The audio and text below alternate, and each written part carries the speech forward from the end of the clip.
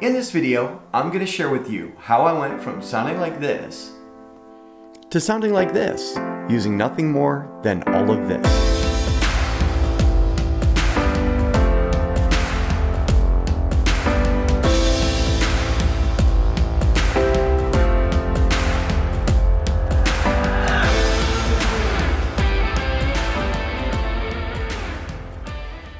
So for the last year and a half, I've been working on a new studio space, and I finally got it to where I really like the way it looks. But sound has always been the biggest issue for me. It has been the toughest thing to overcome. I'm really picky when it comes to sound. I really like filming outdoors.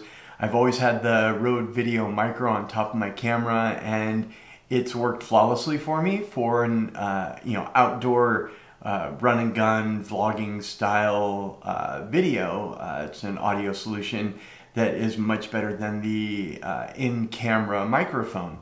And now that I'm in the studio, I wanted to figure out a solution that was going to give me great sound in here as well. You know, as you can hear now, there's a lot of echo in this room. You know, I could probably do blankets or panels on the walls, more pictures on the walls. I do have carpet. And I've got curtains up, so that's helped a little bit. But what I really need to do is get the microphone closer to my mouth. And that's where this comes in. I wanted to do it without spending any money. It's really easy to spend over $1,000 on a shotgun mic with a boom arm and have that for an indoor studio. But I really didn't want to spend any money right now, and this is the solution that I came up with. I realized that I already had all the things that I needed in order to make it happen.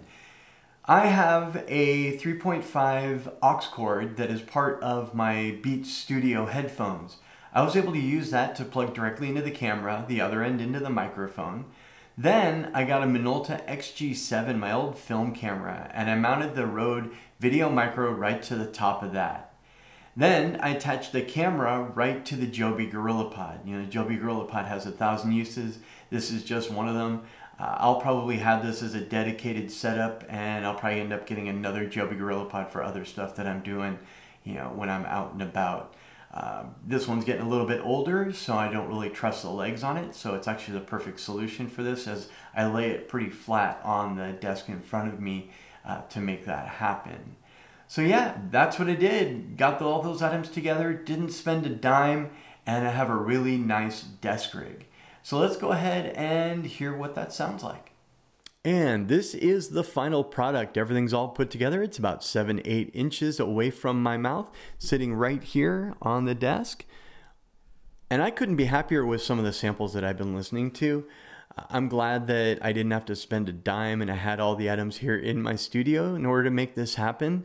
And the sound quality is a big improvement over what was going on when it was on top of the camera. So I'm really curious what your thoughts are. If you enjoyed this video and the information that I put out there, and if you have any questions about any of the process or anything else that I'm doing, feel free to drop them in the comments, or anything that you'd like to see in a future video, feel free to let me know. So hope all is well with you, and until next time, take care.